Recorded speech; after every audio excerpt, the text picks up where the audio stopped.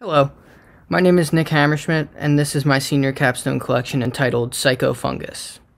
This collection began with visual research on various topics, one of which was parasites. At the time, I had recently seen the movie Parasite and naturally got invested in parasitic organisms as a result.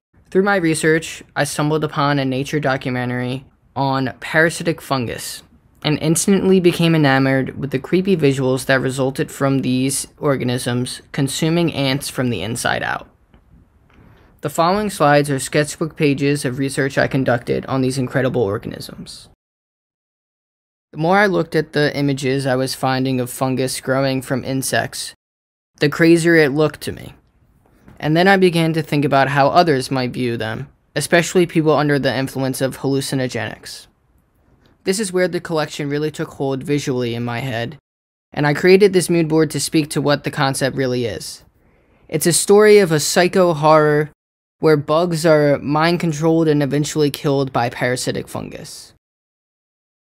So with that in mind, I began sketching and abstracting the parasitic fungus and its prey in very fluid mediums such as inks, watercolors, and fabric dyes.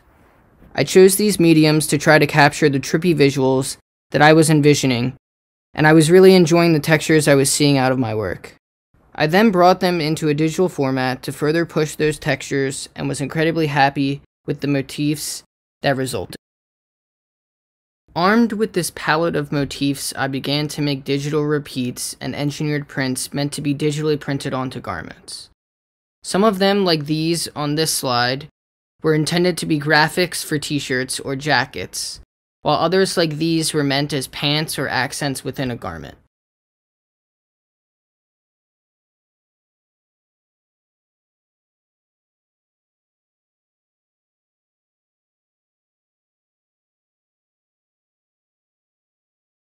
At this point, I wanted to explore another process, so I began to weave some of the patterns I had created in jacquard fabric in 100% white and cream cotton that I then painted directly onto with the same mediums I created my motifs with.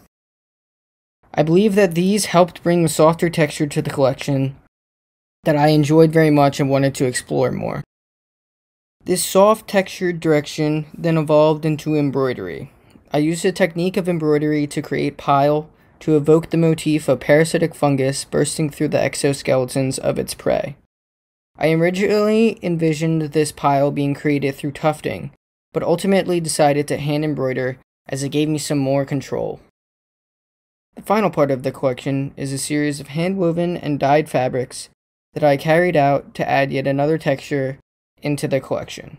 One that saw similar dyeing techniques but on much larger fibers that resulted in a different effect than the dyes applied to the jacquard wovens.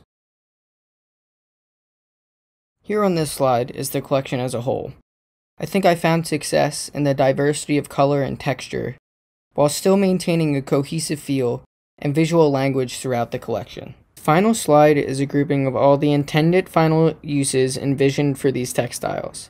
This collection, although odd and a little off the wall, is something that I hope anyone can find enjoyment out of. Thank you so much for listening. I would also like to thank the entire textile design faculty at Jefferson for helping me grow as a designer for the past 4 years. Thank you again. Have a good one.